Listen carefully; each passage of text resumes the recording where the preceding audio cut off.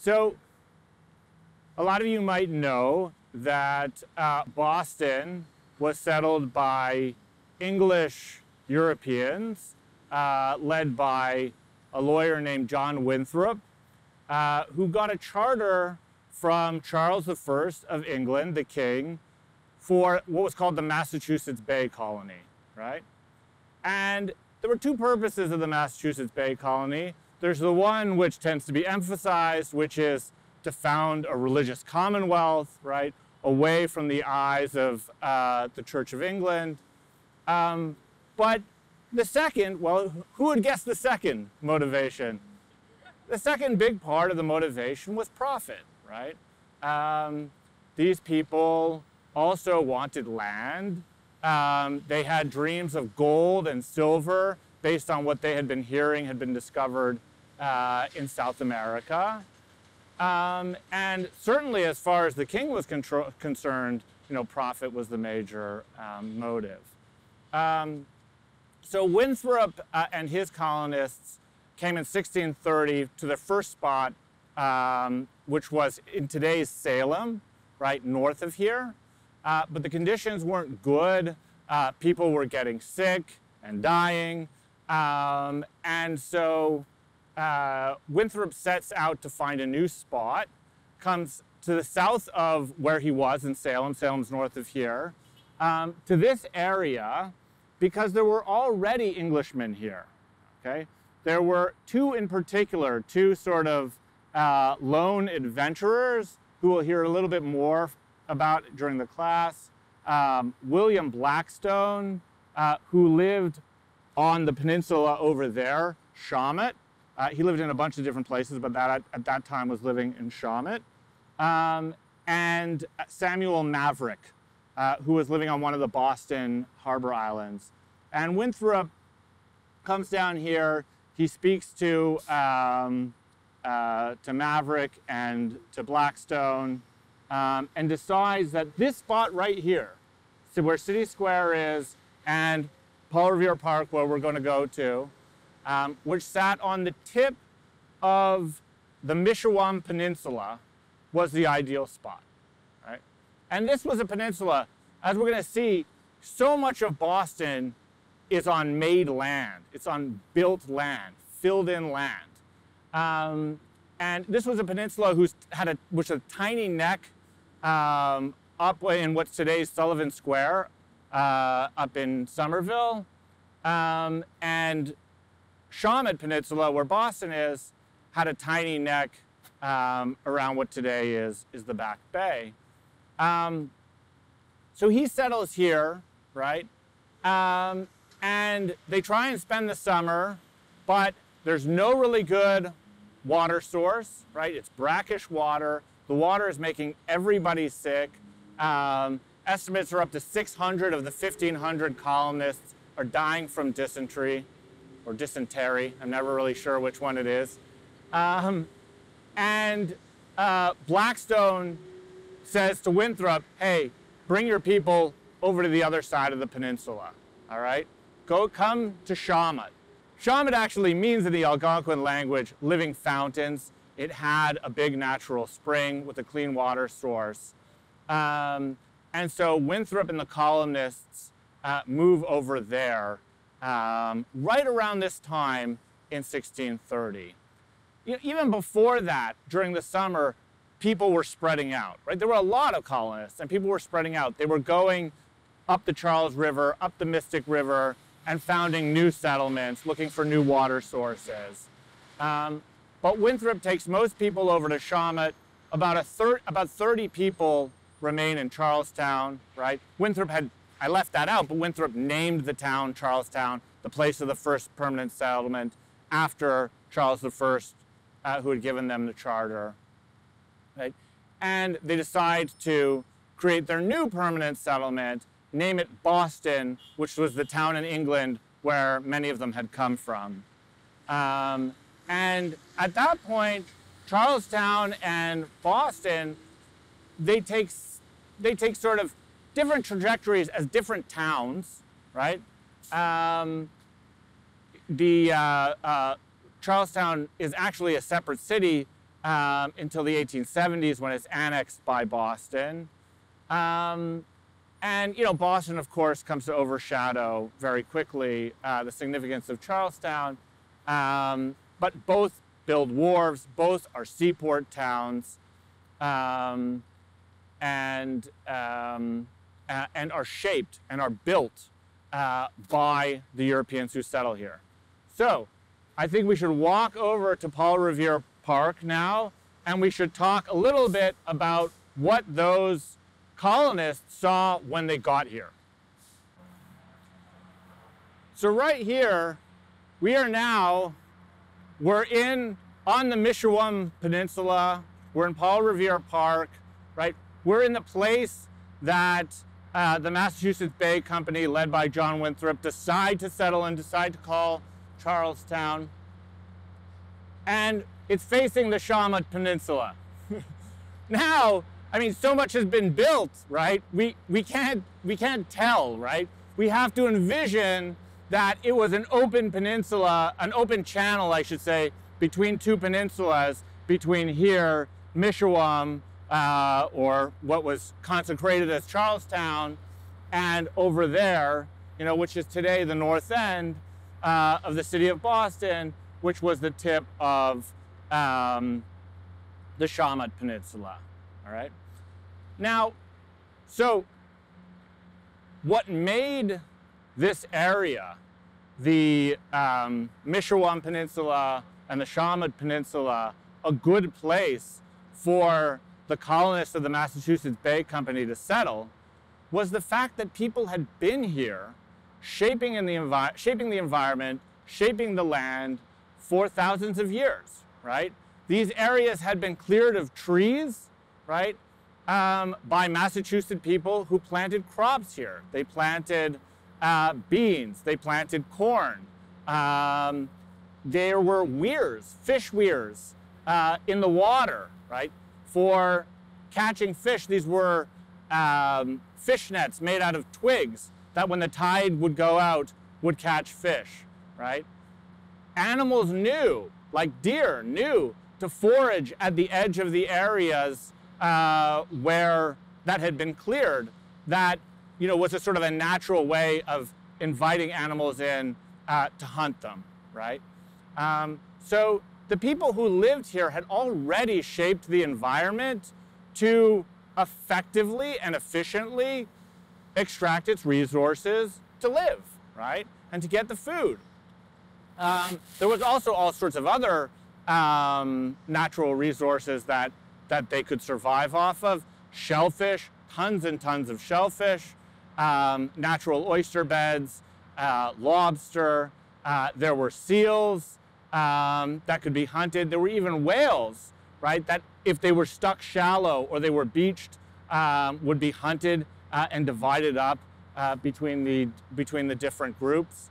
And this channel between these two peninsulas was a well-traversed channel by Massachusetts people in Mishunash, which were dugout canoes. These were boats made out of burnt logs that would be dug out and floated and paddled very well, and were used to traverse between the harbor islands and the peninsulas and up the waterways.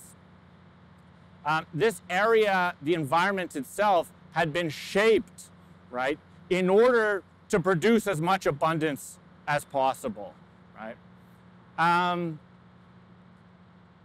The Massachusetts people who lived here primarily lived here in the summer, right? They would fish in the summer, especially in the harbor islands, and plant crops. That's why the land was cleared, and then would move inland through the streams during the winter for other hunting grounds. Now, where were they? Well, the contacts between Europeans and the people who lived on the coast of the northeastern, you know, what today is the northeastern United States and Canada, had led to rapid spread of disease, right? And by the time the English got to Massachusetts Bay, the Massachusetts people had already been devastated by disease. There was a particularly bad pandemic between 1617 and 1619 that reduced the population of the Massachusetts people from the thousands into the hundreds, right? So the Europeans were landing here, like I said, in a place that had been, you know, that was still populated by people. They still were here. They still are here, right? But were able to colonize it because it had been shaped by thousands of years, and the numbers of those people had been reduced dramatically, right? So what they found when they got here was not silver, it was not gold, right? But it was a physical abundance that allowed them to survive food-wise, right? And what they did when they got here was they set about turning this area, which was marshy and hilly, and was composed of a bunch of tidal flats and islands, right, into something that would resemble an English or European city, right, surrounded by European-style farms that would produce European-style agriculture, right? And this is a process that's still taking place. I mean, look right here, right? So they built, they had a wonderful natural harbor, so they dredged, they built wharves, they leveled entire hills to fill in space of marshes, in which whole new neighborhoods were constructed. When John Winthrop was standing here, and he looked out here, right, he looked at 3 hills, right? It was called the Tremontaine. You people haven't explored, or the Tri-Mount. Has anybody explored Boston at all? Been to Tremont Street yet? So there's a central street called Tremont Street, right? Which stems from the fact that there were 3 hills where we are looking, the Tremontaine, or the Tremont, or the Tri-Mount, I should say. So the colonists named these 3 hills. There was Mount Cotton in the east, named after the Reverend John Cotton, their minister. That was leveled, and the earth actually removed to fill in parts of the peninsula. There was Beacon Hill, the highest point, which is still there, and the State House is on top of, which we can't see because of all of the other construction. And the farthest point was Mount Hordem, and that's fairly self-explanatory for what went on there, but that was also leveled and used to fill in parts of the peninsula. Both the people who lived here beforehand and the colonists shaped this environment, right? They shaped their surroundings, they shaped their places, but in very different ways for very different purposes, right? For the Massachusetts people, this was a place to hunt, to fish, to grow crops, right? And they were part of a broader economy of different peoples, different Algonquin people in the region. For the colonists, right, this was about creating a European city, creating a commonwealth, right? And eventually, as we'll learn, even a city-state, and arguably an empire, right? And they set about turning this, the Shawmut Peninsula, right, into a European city, right, that would be protected, that would be able to have big ships, and that would be surrounded by farms that could feed it, right? And this transition is still going on today and is a big part of what we're going to learn in this class. One thing I was going to ask is, were there multiple different groups of natives here, or was it mainly just one tribe or So yeah, there were multiple different groups. This is not my area specialty, and we are going to learn more about it, but from what I understand, the main language group and the main sort of larger group was the Algonquin people, right? But within those people, there were many different groups living here.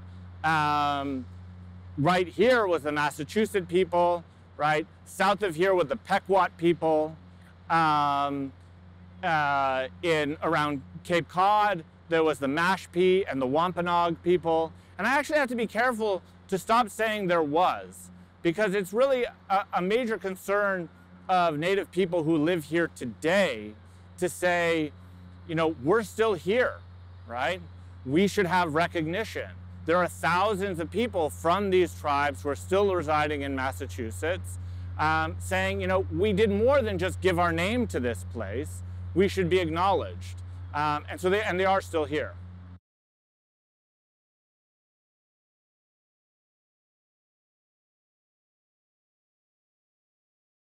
So we're here at the Charlestown Navy Yard. And this location was chosen by the colonists, both the Mishawam and Shawmut Peninsula, specifically because of the protected harbor and the ability to dredge it and build wharves and bring in large ships, right? And when Charlestown and Boston became separate cities, they were both seaport towns. They both had their wharves. A lot of the shipbuilding was done in Boston. It was a much more important city. Until 1800, when the new United States needed to build a navy, they built them in the North End, and the USS Constitution, they started to build in 1793 in the North End. It fought in the War of 1812, where the legend is British cannonballs bounced off of its hull, giving it the name Old Ironsides. It is not, in fact, made of iron or paneled in iron. It's just really strong wood. So the Charlestown Navy Yard operated between 1800 and 1974, building U.S. naval warships. And it was actually in 1895 when the ship was being used as a barracks, not in Boston, in New Hampshire, I believe, that John Honey Fitzgerald, the grandfather of JFK, who was a congressman, raised the money in Congress, or extracted the money from Congress, to bring the USS Constitution back to the Charlestown Navy Yard. It was, like I said, it wasn't built here, it was built in the North End, but to house it at the Charlestown Navy Yard, to restore it, to preserve it, and to keep its commission. And it's still a commissioned naval warship. I believe the oldest or longest standing commissioned naval warship. The USS Constitution Museum is over there, but the ship itself is not a museum. It is captained by a member of the Navy who's commissioned to do so. But Honey Fitz's goal was, of course, both to preserve a little bit of American history, to create a tourist attraction here in Charlestown, and also, as is often the case of Massachusetts politicians, and we'll talk about this again when we talk about the Bunker Hill Monument, to highlight the role of Massachusetts in the building of the United States and the Revolution itself. So like I said, the Naval Yard was a working naval yard between 1800 and 1974. It was a major employer, and a major employer for Charlestown, but not just for Charlestown, for people around in different parts of Boston. And in particular, it was a place that African Americans could get jobs working. Boston wasn't as significant a destination for African Americans moving from the South to the North to look for jobs and a better lifestyle, not as significant as New York or Chicago or Los Angeles. But it did have its own migration. It was a significant center, and the population went from about 2,000 African Americans in Boston in 1900 to over 50,000 by the 1950s. And one of the reasons why Boston might not have been a very inviting place is because, like I said, people were moving for jobs, and this was a place that it was very difficult for blacks to get jobs. There was an enormous amount of discrimination, and also the city politics was very conservative, very, I guess you could say, tribally based. The patronage worked that way, and there was a lot of work to keep African Americans out of jobs. But the Naval Yard was a place where African American men and women worked in significant numbers. It's hard to get precise figures. There's only 1 year in which we do have precise figures. It was because it was during World War II, and the government was did some sort of census, did some sort of count. And there were in 1943, there were over 2,000 African Americans from Boston working in Charlestown Navy Yard. Now there were 47,000 workers in the yard, so it was still a small minority of workers in the yard, but it was a very significant percentage of employment for African Americans in the city. It was an important employer. And like I said, both black men and women did a variety of jobs here, especially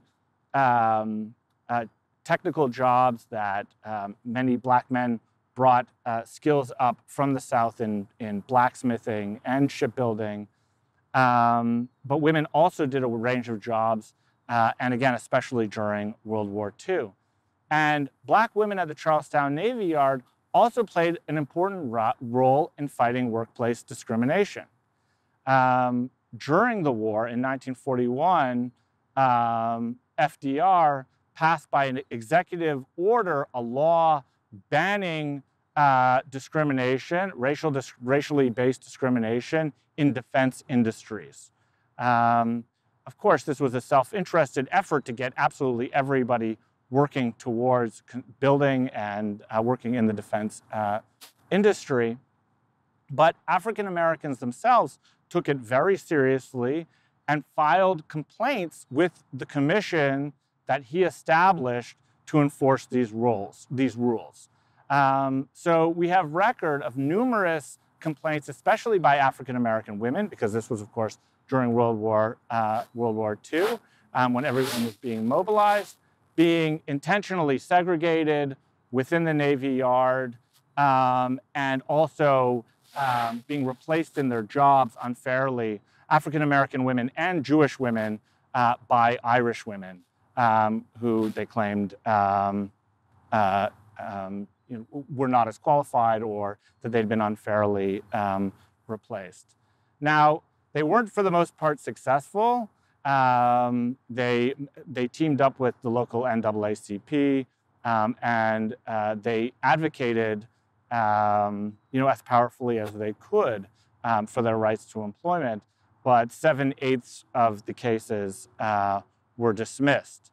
So it was both sort of the earliest opportunity that African American women took to fight against discrimination in employment, but also represented, to a certain degree, the toothlessness of these laws, and how even the defense industry could continue to get around them and to continue to discriminate.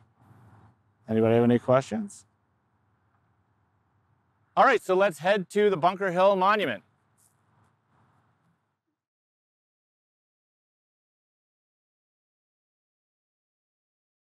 Charlestown, this neighborhood was primarily a Yankee Protestant neighborhood. And that's who built much of the houses in the early and mid 1800s.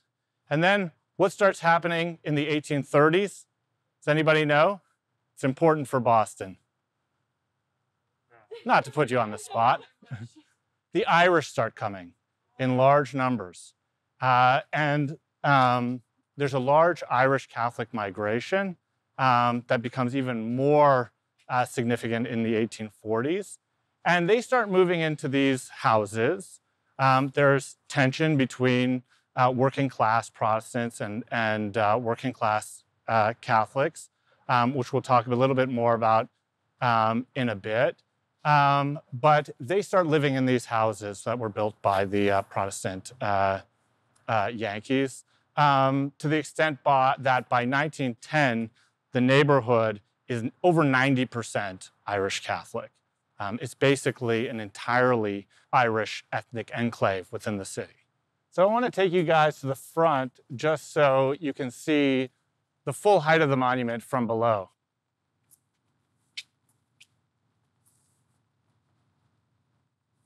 What hill are we on? We're actually on Breed's Hill. We're on the site of the Bunker Hill Monument, but it was actually built on Breed's Hill because despite the American militia being told to fortify Bunker Hill, this was actually a better spot.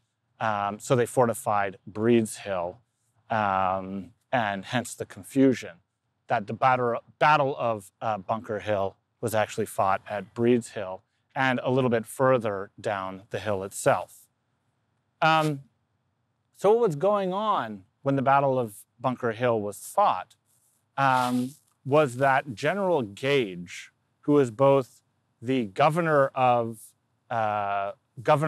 Boston, appointed by the king, the American militias who were moving towards the idea of an independent state had set up parallel governments, essentially, right? And soon before the Battle of Bunker Hill, right, there were the famous battles of Lexington and Concord, in which the militias where people were coming in from all of the surrounding towns of Boston, right, were trying to keep the British in Boston itself, right? They were trying to prevent the British troops from going west, going into Cambridge and Somerville, and then further west along the Charles. And they were trying to trap them in Boston on the Shawmut Peninsula on the other side. And so there was word that General Gage was going to attack Charlestown, where there were American militia troops. They were told to fortify Bunker Hill. They fortified Breed's Hill, and they led a heroic defense of Charlestown. They had the high ground, as you can see. They repelled wave of professionally trained British troops after wave. The British suffered about 900 casualties to a much smaller amount for the Americans, but they lost, right? They withdrew across to Cambridge to fight another day. So even though they lost this battle, within Massachusetts history, it became a very important touchstone to emphasize the sacrifice of Massachusetts and its necessary role in the revolution itself, right? Because they had fought this battle, because they had extracted such a cost on the British troops, they were able to win other battles and ultimately the Revolutionary War. In the early period of the state, in the 1800s, there was more desire among private Massachusetts citizens to erect a monument to this battle that would showcase the sacrifice and the valor of Massachusetts militiamen. And private association formed to build it. The money was raised overwhelmingly privately through fundraising in children's schools, through charity events.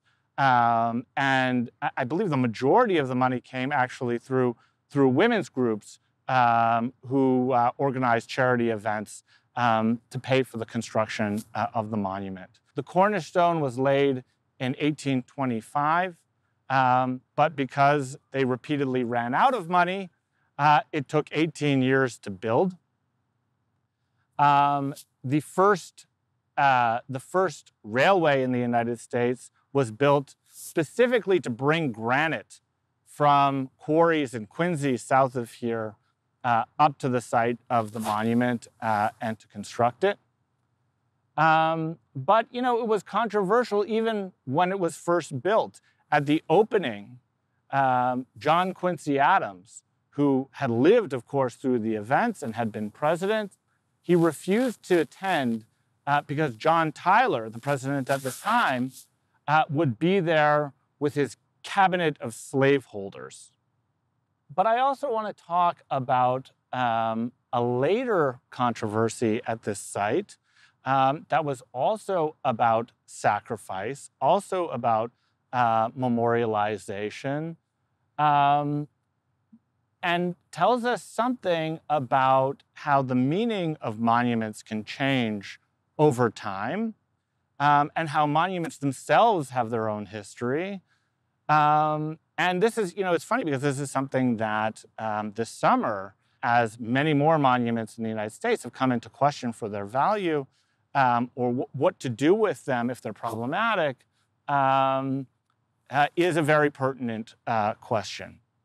Now, in Charlestown, between the 1970s and the 1990s, the neighborhood was predominantly Irish still. It was predominantly working class. As we know, the Navy Yard closed in 1974. These were tough times. There were a lot of gangs. There was unemployment. There was a high poverty rate. About a quarter of Charlestown's 15,000 residents in the 1970s lived under the poverty line. And it had a very high murder rate for really a 1 mile long small neighborhood of 15,000 people. The murders were primarily linked to gangs, and the gangs imposed a code of silence that made it very difficult to impossible for the police to investigate or to prosecute the murders. So in the 1990s, a support group for mothers whose sons had been murdered in gang violence formed called Charlestown After Murder. This support group was largely out of the limelight until a film came out in 1998 called Monument Avenue that starred Dennis Leary and Martin Sheen. Was a crime movie focused in Charlestown that highlighted the poverty, the gangs, the code of silence. And people in Charlestown reacted. They felt very strongly that the movie gave an unfair impression of the neighborhood, and stereotyped it, and it wasn't fair.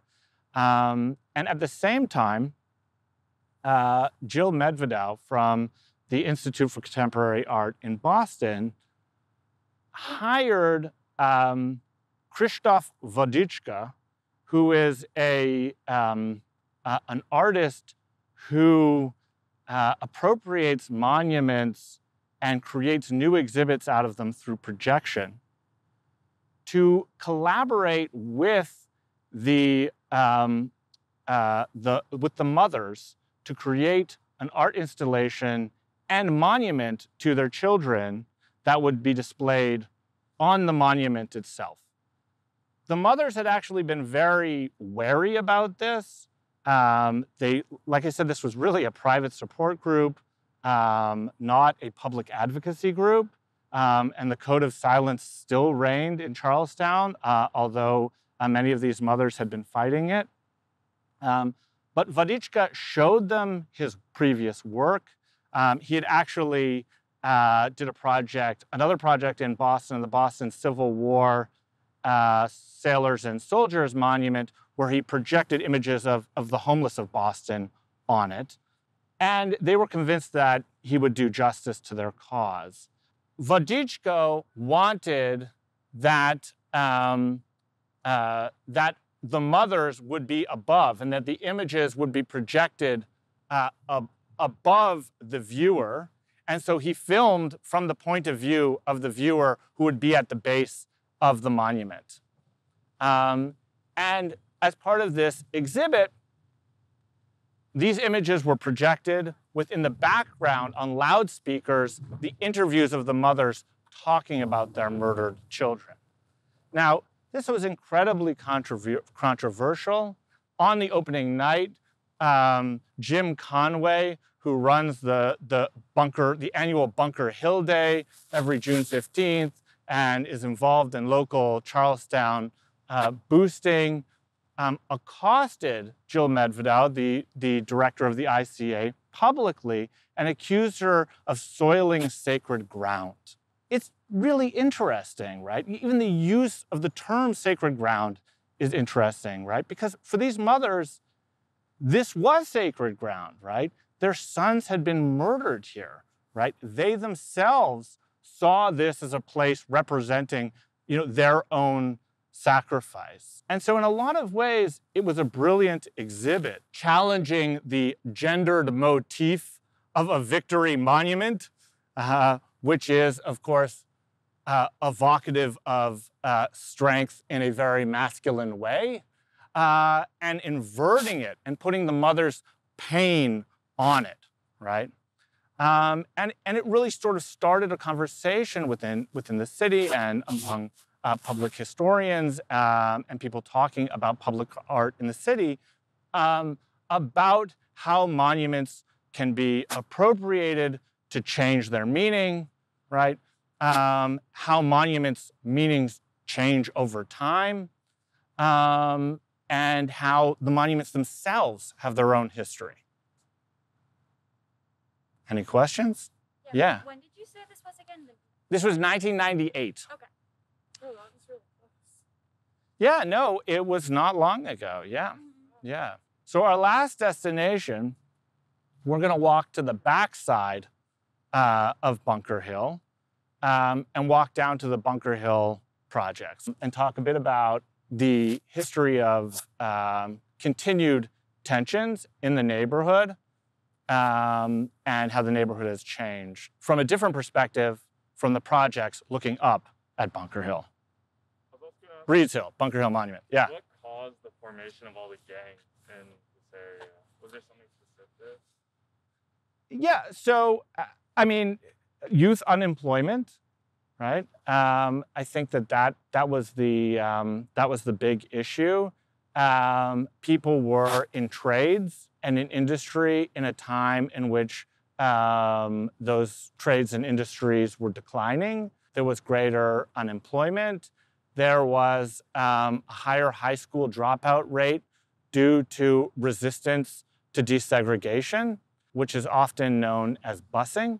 Talk about it later in the class, but like others, I am loath to say resistance to busing because it obscures the real issue, which was resistance to integration, right?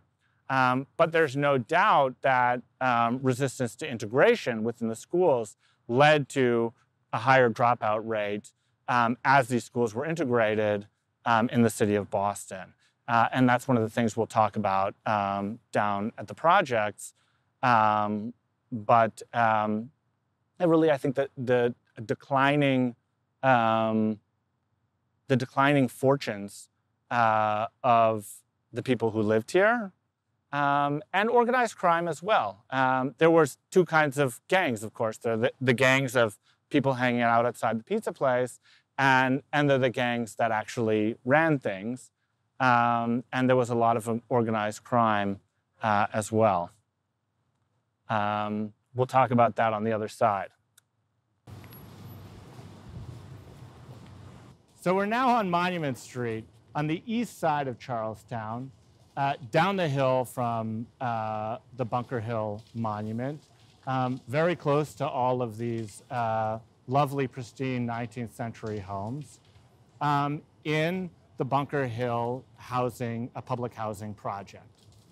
And this was a site of much of the resistance to integration of Charlestown High School down the street.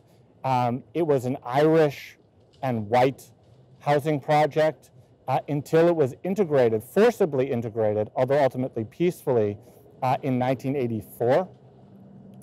And it was a site of really one of the most notorious attacks or racially motivated crimes, although it was never acknowledged as such, of the late 1970s. September 28th, 1979, Charlestown High School was playing Jamaica Plain High School, a high school that had integrated through busing, and a football team that was both black and white. Jamaica Plain High School was up at the half, and the players were congregating around their coach in the end zone at halftime. Suddenly, Darrell Williams, one of their receivers, was shot in the spine and instantly became paralyzed from the neck down for life. The shot was traced to 3 teenagers who fired it from the roof of 84 Monument Street in these projects. These three teenagers were arrested. They denied that it was racially motivated. One of them was a minor and not charged. The 2 of them were charged and eventually pled guilty to assault and battery with a deadly weapon. But they denied that the crime was racially motivated. They claimed that they were just playing around with the gun in the projects like everybody did. And the police and the city largely, when I say the city government, largely accepted this explanation. Of course, nobody else did. Neither the whites nor the blacks in the cities understood it as anything other than a racially motivated attack after a period of intense tension due to the integration of the schools. Now, Darrell Williams, despite being paralyzed from the neck down, became an advocate for tolerance, an advocate for forgiveness and coexistence, a public speaker. He ultimately received a BA from Northeastern. And like I said, 2 of these late teens went to prison. Now, I read an interview that was done in 1980 with one of them, Stephen McGonigal, and a Washington Post reporter who went to visit him in prison to ask him about the motivation for the crime. And again, he denied that this was racially motivated. He denied that he had been aiming at Williams or the JP football players, despite hitting Williams from 304 meters away in the back of the neck. But he did openly talk about the hostility against blacks in the neighborhood. He openly said that, yes, of course, we're all in gangs, and part of that is keeping blacks out of the neighborhood, that blacks who come into the neighborhood are subject to violence, to beating. He said it just depends on people's mood, If they're in a good mood, they'll just beat them up. If they're in a bad mood, maybe it'll be something worse. So he didn't concede to this particular crime, but did concede, of course, to participation in violence against blacks to keep blacks out of the neighborhood. And the reporter's perspective, I think, reflected much of the perspective at the time, which was to seek to see the complexities of the white experience, right? To see this as a product of a lack of opportunities, of he was a high school dropout because he didn't want to be bused to Roxbury, so of bad government policy and a lack of opportunities and gangs and poverty, right? 24% below the poverty line, and unemployment, et cetera. And to view this, in a complex way that I don't think that is not necessarily extended to African Americans who are incarcerated. And one of the interesting things that McGonigal said when he was interviewed and asked, well, what is it about blacks in the neighborhood that you don't want? Like, what are you so afraid of? And his answer was, well, they bring in low crime. And when I read this, I thought to myself, that doesn't make sense. Well, why would that be a problem if they're bringing low crime? But then he clarified what he meant by low crime. Any of you might guess? So low crime, he gave examples of muggings and purse snatching, right? Not like robbing banks, armored cars, the kinds of things that townies in Charlestown were famous for, right? And McGonagall said this, sometimes there are bank robberies or sometimes there's a fight and somebody gets stabbed, but nobody wants these sort of muggings, that he claimed were associated with blacks and that were low crime. And, I think like to a certain degree, the media, both in the coverage of the busing crisis, which we'll get into later in the semester, but also in the movies that that have been produced since, and since things have improved, films like The Town, right, which is set in Charlestown. There's a new show, actually, newish Showtime show that I think is quite good called City on a Hill. But then, films about other Irish enclave neighborhoods in the city, most of them having to do with crime, The Departed, Mystic River, even Good Will Hunting. They depict these neighborhoods as being their neighborhoods, right? They depict these neighborhoods as being, sort of legitimately exclusive, right? And, as being their own insular world in which, it's always been this way and it always should be this way. When, of course, as we know, it wasn't always this way, and it won't always be this way, right? The whole history of the city is people changing, right? The city changing, people changing. So these Irish ethnic neighborhoods are often depicted in film, in television, as sort of permanent, as theirs, right? In the busing crisis itself, much of this was reinforced by the national news media when they were covering the riots and the resistance to integration of the schools in Charlestown and South Boston, which we'll get to later, that you just hear the same sentences over and over again. The Irish working class neighborhood of Charlestown, the Irish working class neighborhood of South Boston, right? That is 15,000 people, 90-something% Irish, and so on and so forth. It was presented from their perspective, that it is their neighborhood and people who come in are invading it. And there's an interesting parallel, of course, to when the Irish themselves, the Catholics themselves came into Charlestown. Because in the 1830s and the 1840s, working class Protestants and more middle class sort of Yankee patrician types deeply resisted Catholics moving into their neighborhoods. They associated them with popery, with strange rituals, idolatry. They assumed that their loyalty to the Pope was greater than to that of the Republic. And there were frequent scuffles, brawls, houses being attacked, to the point that in 1834, the Ursuline convent was burned to the ground by a mob that included bricklayers and members of the Charlestown Voluntary Fire Brigade. There had been rumors that nuns were being abused in, popish rituals.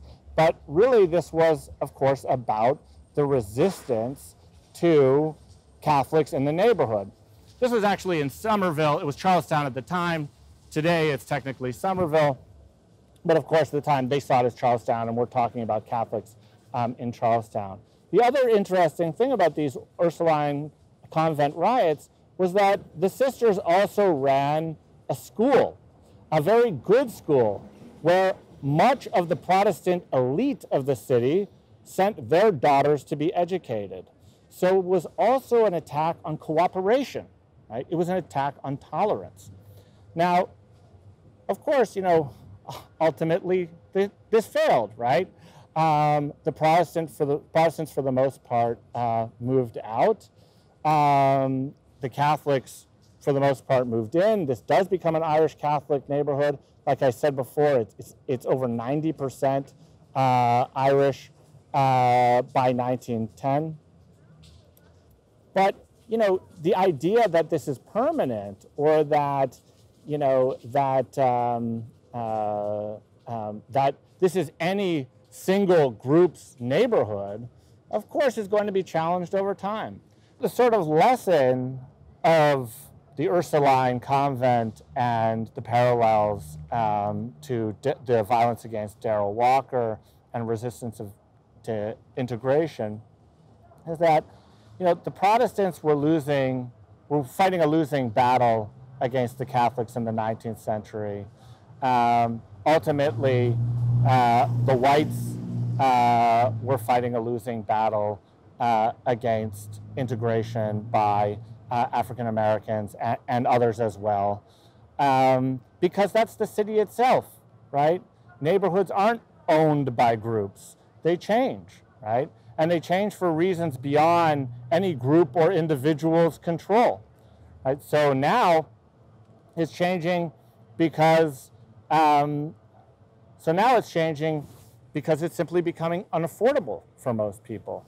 Charlestown's being integrated into the city itself. It's so close to Boston. It's so close to downtown. It's become younger. It's become trendier. It's become more diverse. But it's also become impossible for those who are from here to buy a house unless it's inherited or were bought before the 1990s, when prices skyrocketed. So I guess that's sort of the story that I want to tell about Charlestown, that like every neighborhood in Boston, it's shaped by the people who literally construct and build the environment, right? But also circulate, change. Nothing's permanent. No one owns these neighborhoods, right? Any sense of permanence, even if it develops over 80 or 90 years, is ultimately subject to powers beyond anyone's control, having to do with the development of the city. The city has a life of its own.